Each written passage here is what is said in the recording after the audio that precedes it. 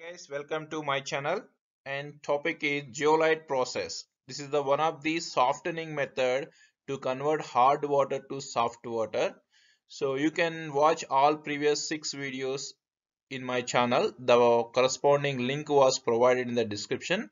Along that you can also watch topics in electrochemistry and corrosion and basic chemistry in my channel. So, what is softening of water? The process of removing or reducing hardness causing salts present in the water is called softening water. So, irrespective of it is temporary or permanent, so removing of total hardness from the water is called softening method. So that mean in simple word removing of hardness mean so whose are cause for the hardness, say calcium plus 2 and magnesium plus 2. If you can remove the calcium and magnesium salts from the water, that is equal to softening of water. So why it is difficult to remove calcium and magnesium salts? These are completely soluble in water. That's why we cannot remove these salts by easiest ways like filtration. So the basic principle in the softening of water is if you convert soluble salts into insoluble salts or precipitates, you can easily remove these all hardness causing salts. So you can see here converting of hard water into soft water is called softening method. That's very simple. One of the softening technique of hard water is zeolite process. Zeolite is highly ordered porous structure material which having the sodium aluminosilicates. Generally it is called hydrated sodium aluminosilicates and have a microporous structure. So these can be, the name can be varied by the number of SiO2 molecules and number of water molecules present in the zeolite. So generally it is called hydrated sodium aluminosilicate Na2O, Al2O3, SiO2 and H2O, but the name of zeolite can vary by the number of SiO2 molecule and number of water molecule. Generally X value vary from 2 to 10 and Y value vary from 2 to 6. Depending on this number, different zeolites having different naming. Okay, so these zeolites are naturally occurring. Some of the zeolites are naturally occur, for example clay. So clay is the example for the zeolite. It is called naturalite. So naturally available all zeolites is called naturalites. And these zeolites also can prepared in the laboratory. So those are called permutate. That's why this process is also called permutate process. So sometimes this process is also called permutate process. What is the necessity to produce the synthetic zeolites? So naturally available zeolites are limiting their application because of less pore structure. In order pore structure to generate the a perfect pore structure, we need to prepare the zeolites in laboratory. Those are called permutate. And finally, whatever the zeolite, it is naturalite or permutate, it can be represented as Na2Je. That means the total this remaining part is considered Je and Na2Je. It is represented as Na2Je. That means thus Na2Je, when it is decomposed state, it produces the two Na plus ions and Je minus 2 ions. That means it easily, one thing we can observe here, sodium zeolite can easily remove two Na plus ions. Okay, so what is the basic principle involved in the zeolite process?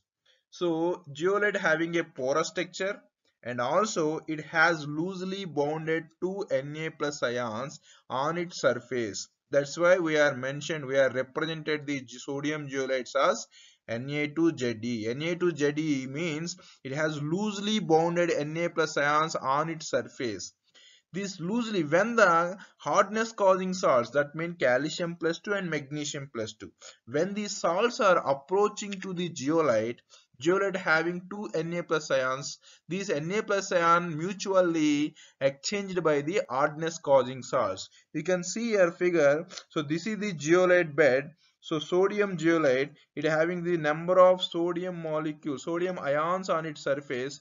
These sodium ions are replaced by the calcium or magnesium. Here only calcium is showing. If water having magnesium plus 2, that magnesium plus 2 ions are also replaced by the sodium plus ions. That means the water, hard water having calcium plus 2 ions are replaced by the sodium plus ions. When water is passed over the zeolite bed, so water having calcium plus 2, magnesium plus 2 are filtered and sodium plus ions are generated in the water.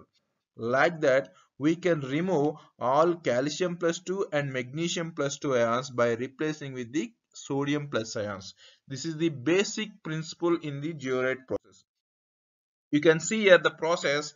So this is the one tank. In between the tank, middle of the tank, zeolite bed is arranged here.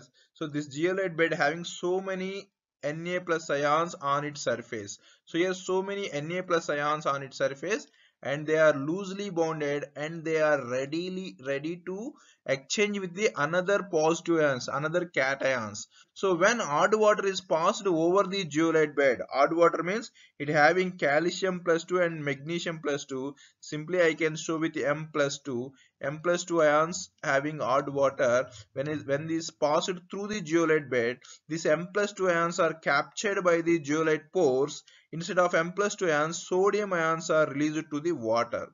So like that we can remove the calcium plus 2 and magnesium plus 2 ions present in the water. Instead of calcium plus 2 and magnesium plus 2, we are generating sodium plus ions into the water. Remember one thing, so only calcium and magnesium salts only generate the hardness to the water, not sodium plus ions.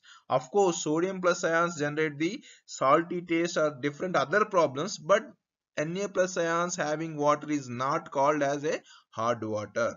So this is the process you can represent in the chemical equation. This is the sodium zeolite. We have a sodium zeolite. On that we are passing calcium chloride. So calcium chloride is hardness causing salts. When you pass the calcium chloride over the zeolite bed, these sodium plus ions are replaced by the calcium ions. That's why it producing calcium zeolite.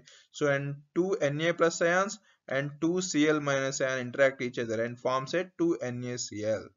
So if you pass the MgCl2, that means Mg plus 2 ions are when the passed through the zeolite bed, they are producing magnesium zeolite and 2 NaCl. You have to note one point here. When the water continuously passing over the zeolite bed, our sodium zeolite is slowly converting into calcium or magnesium zeolite. Calcium or magnesium zeolite.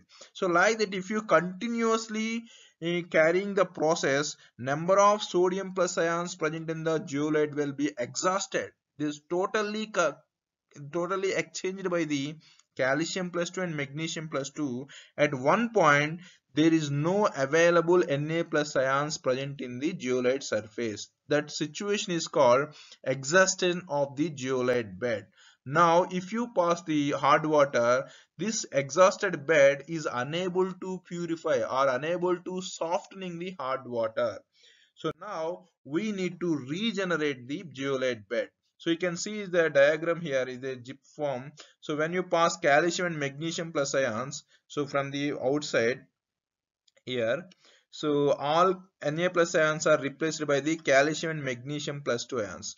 So again, so these Na plus ion and magnesium ions are coming into the outside outcome water. When you pass, so now it is unfit for the to generate the soft water. Now you have to pass sodium plus ions. The sodium plus ions again replace the Mg plus 2 or calcium plus 2 ions. Again our zeolite, sodium zeolite bed is regenerated.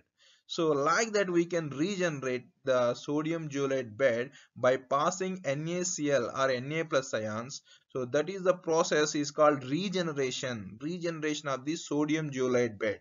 So when you continuously passing hard water, our sodium zeolite slowly converting into calcium or magnesium zeolite. So that is called exhaustion. When you are passing brine solution, that means NaCl solution, NaCl solution having Na plus ions. Now these Na plus ions are replaces the calcium plus 2 and a magnesium plus 2 present in the zeolite bed. It can be represented as like this. So our zeolite bed is now calcium zeolite. Okay, so you are passing sodium ions. These sodium ions replace the calcium ions and forms the sodium zeolite. Instead of that one, calcium chloride is come into the outside water. This water should be drained outside. Okay, so like that, magnesium zeolite also regenerated by using sodium chloride. It produces the sodium zeolite. So again, sodium zeolite is ready to softening water. Again, we can regenerate, you can use softening the water for the next stage. Again, it will be exhausted. Like that, so many times we can recycle or regenerate our sodium zeolite bed. So this is the process in the zeolite process. So what are the advantages and disadvantages of the zeolite process? So from this process you can obtain up to 10 ppm hard water. So this is this water can be used in some of the industries. Okay, so drinking water may have 100 to 300 ppm hardness. So no need, zeolite process is not required for the drinking purpose, but industries are more specific, they don't require any hardness. So it produces the up to 10 ppm hardness. That hardness, less hardness water can be used in the different applications of the industries, and the operation cost is very less of the zeolite process. Equipment also very compact unit, you can, it occupy very less space, so you can easily use this one, and required no skill to maintain and operate the zeolite process. So and no sludge also formed, but only one thing is, here instead of hardness causing salts, we are producing NaCl or NaSO4 into the water. That means the limitation of process is, here we are only replacing the cations present in the water with Na plus ions. What about anions? Calcium, what is the hardness causing salt? Calcium chloride, calcium sulfide, calcium bicarbonate, magnesium chloride, magnesium sulfide, magnesium bicarbonate. But we are only replacing with all cations, calcium plus 2 and magnesium plus 2. Then what about the anions? So still anions present in the water. And another thing is, when you are replacing calcium plus 2 and magnesium plus 2, you are releasing Na plus ions into water. These Na plus ions and that unreacted anions combine each other and form sodium salts.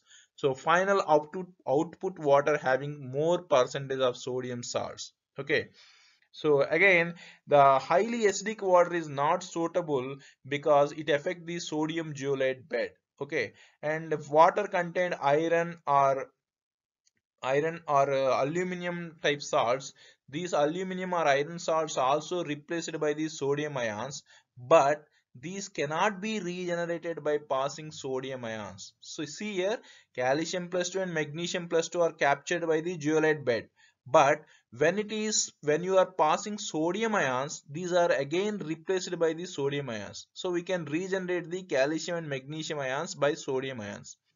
But if the water contains iron and manganese, these are they form a strong interaction with the zeolite bed, so you cannot regenerate the bed. That means for one time use only you can use. That's why you are passing water through the zeolite bed, you should not, that should not contain any iron and magnesium ions. This is the one of the limited. And another thing is, the raw water should not contain the suspended impurity. Suspended impurity means silica, like the dust particle. If you pass like this water, that suspended particle captured into the pore structure of the zeolite, it efficiency of the zeolite bed will be decreases. So these are the limitations and applications of the zeolite process.